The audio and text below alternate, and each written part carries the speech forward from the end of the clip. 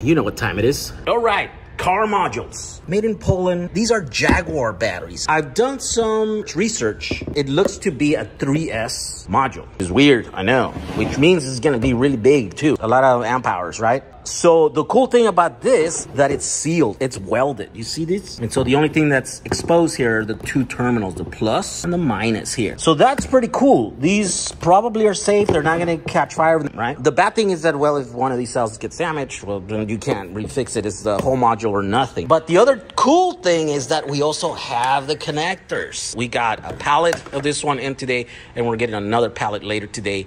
So they're gonna have about almost 300 of these modules available. What I've done is I charged it all the way. Now we're going to discharge it up. Yeah, and by the way, I figure out the pinout here. There are two kinds of these modules. So one is the white connector, the other one is the black connector. The white connector is the one that works.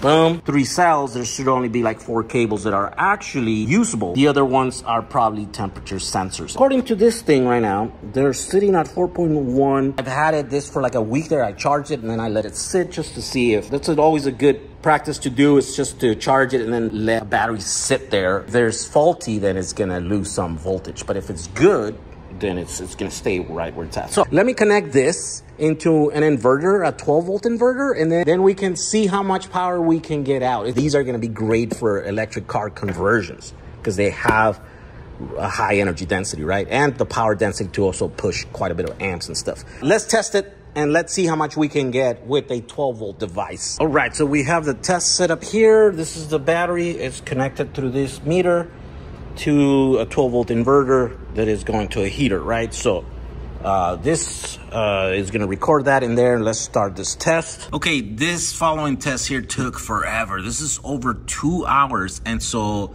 the phone ran out of battery, and then I couldn't really export the video. So all I did here, what you're watching is you're looking at still images, right? So every 10 minutes. And so you can see that we started with 400 amp hours. We're at 297 right now.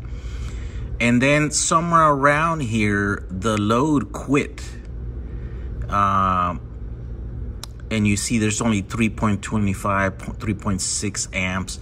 That's because the timer on the load quit. So then I restarted it, and then here we are, used a different camera. And here we are. Here's the final number, 204 out of total of 400. So about 200 amp hours you're able to remove using just a regular 12-volt inverter. All right, after further investigation, these modules turn out to be 2.6 kilowatt hours or 236 amp hours. So, but just regular inverters, 12-volt inverters that you can buy off the shelf and stuff. Nothing special, nothing that's like high end that you can adjust the voltage.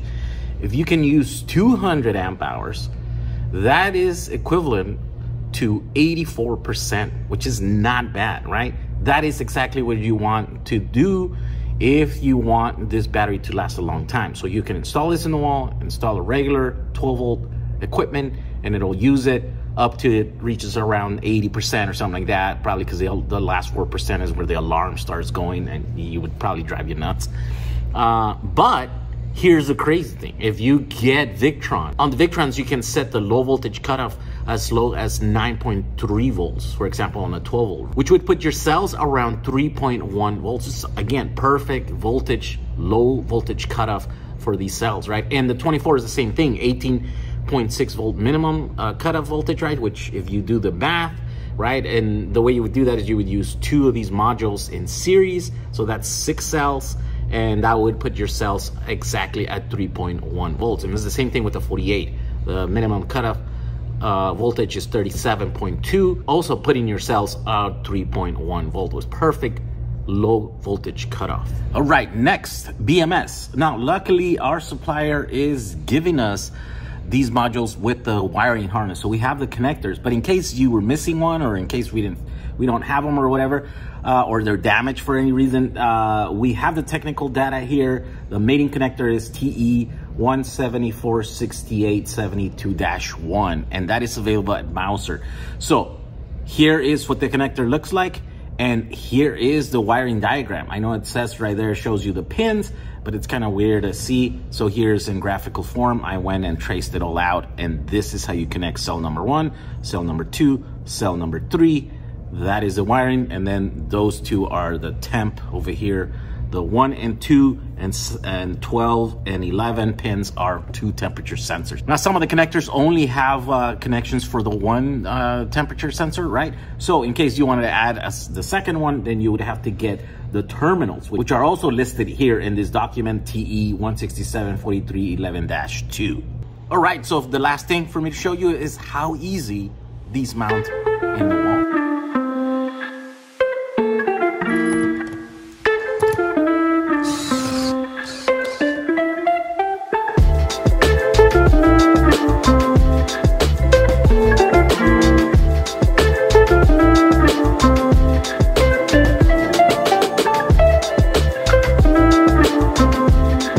All right, with over 200 watt-hours per kilogram, this is one of the lightest and smallest 20 kilowatt-hours that I've ever seen, right? So this is crazy small power wall. Here are all the positives, and then here are all the negatives. I have gotten myself some hardware here, and then I made myself some bus bars. I'm gonna install them, then I'll show them to you.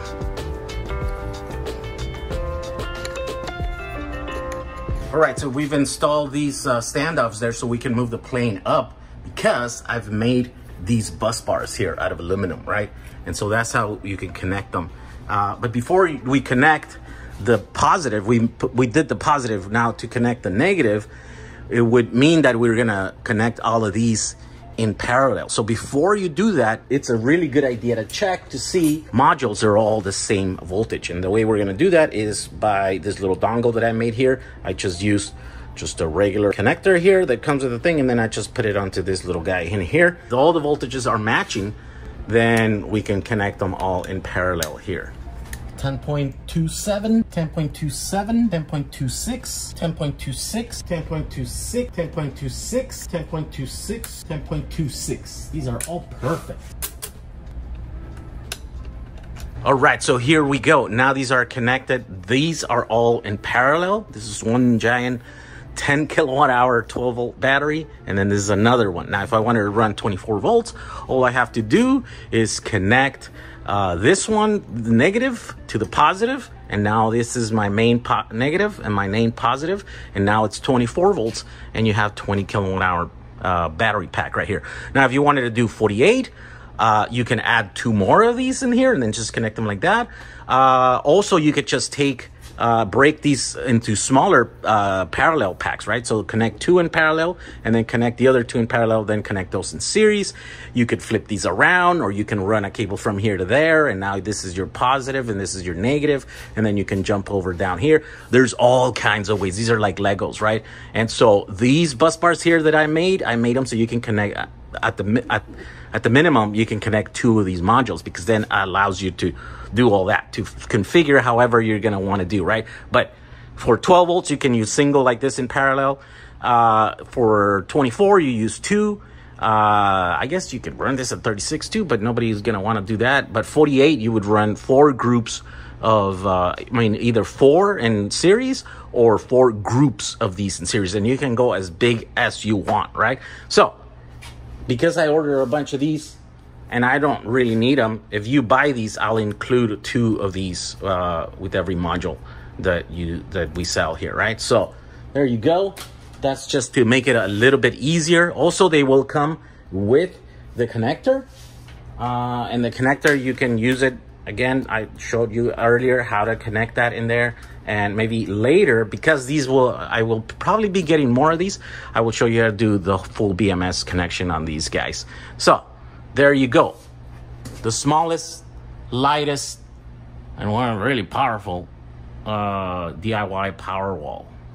All right, I want to thank you for watching this video. If you're interested in this, they're going to be at jack35.com. They're very, very affordable, $100 a kilowatt hour. Trying to help as many people get their batteries sorted out. So for everything you saw in this video, I will try to put the links in the description. Keep an eye out for and if it's not there, just comment down below, and then I'll do my best to try and find the stuff and then link it in there, right? Okay, thank you for watching. We'll see you guys on the next one. Bye.